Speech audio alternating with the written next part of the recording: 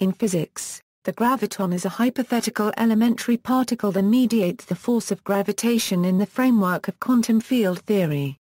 If it exists, the graviton is expected to be massless and must be a spin 2 boson. The spin follows from the fact that the source of gravitation is the stress-energy tensor, a second-rank tensor. Additionally, it can be shown that any massless spin 2 field would give rise to a force indistinguishable from gravitation, because a massless spin 2 field must couple to the stress-energy tensor in the same way that the gravitational field does. This result suggests that, if a massless spin 2 particle is discovered, it must be the graviton, so that the only experimental verification needed for the graviton may simply be the discovery of a massless spin 2 particle.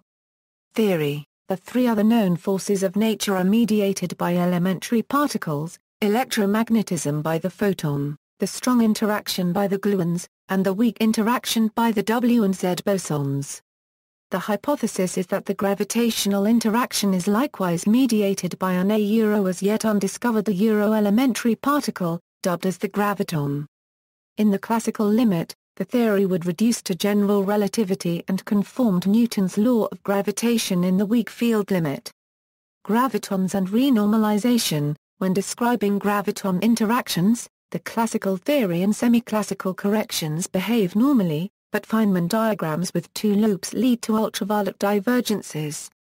That is, infinite results that cannot be removed because the quantized general relativity is not renormalizable, unlike quantum electrodynamics. That is, the usual ways physicists calculate the probability that a particle will emit or absorb a graviton give nonsensical answers and the theory loses its predictive power. These problems, together with some conceptual puzzles, led many physicists to believe that a theory more complete than quantized general relativity must describe the behavior near the Planck scale.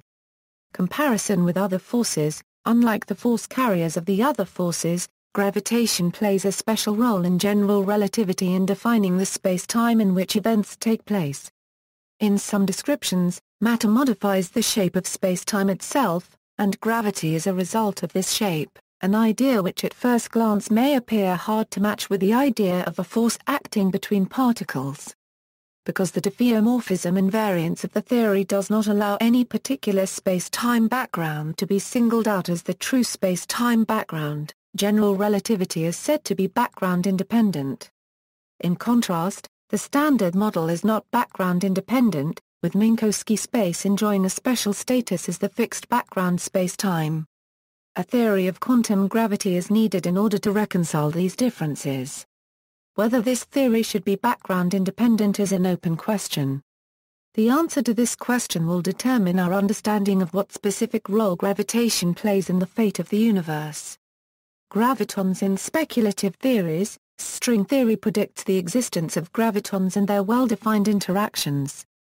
A graviton in perturbative string theory is a closed string in a very particular low-energy vibrational state. The scattering of gravitons in string theory can also be computed from the correlation functions in conformal field theory, as dictated by the ADS-CFT correspondence, or from matrix theory. An interesting feature of gravitons in string theory is that, as closed strings without endpoints, they would not be bound to bands and could move freely between them. If we live on a brane, this leakage of gravitons from the brane into higher dimensional space could explain why gravitation is such a weak force, and gravitons from other branes adjacent to our own could provide a potential explanation for dark matter. See brane cosmology. Experimental observation: unambiguous detection of individual gravitons, though not prohibited by any fundamental law, is impossible with any physically reasonable detector. The reason is the extremely low cross-section for the interaction of gravitons with matter. For example, a detector with the mass of Jupiter and 100% efficiency, placed in close orbit around a neutron star, would only be expected to observe one graviton every 10 years, even under the most favorable conditions.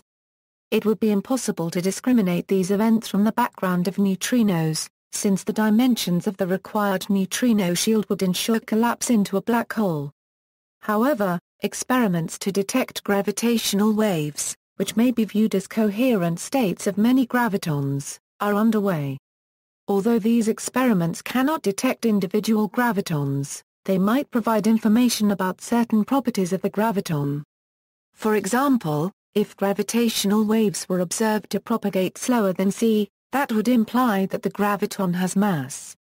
Astronomical observations of the kinematics of galaxies, especially the galaxy rotation problem and modified Newtonian dynamics, might point toward gravitons having non-zero mass. Difficulties and outstanding issues. Most theories containing gravitons suffer from severe problems. Attempts to extend the Standard Model or other quantum field theories by adding gravitons run into serious theoretical difficulties at high energies because of infinities arising due to quantum effects. Since classical general relativity and quantum mechanics seem to be incompatible at such energies, from a theoretical point of view, this situation is not tenable. One possible solution is to replace particles with strings. String theories are quantum theories of gravity in the sense that they reduce to classical general relativity plus field theory at low energies, but are fully quantum mechanical, contain a graviton, and are believed to be mathematically consistent. See also, gravitomagnetism, gravitational wave, Planck mass, gravitation, static forces and virtual particle exchange, multiverse. Graviton. References. External links. Graviton on In Our Time at the BBC.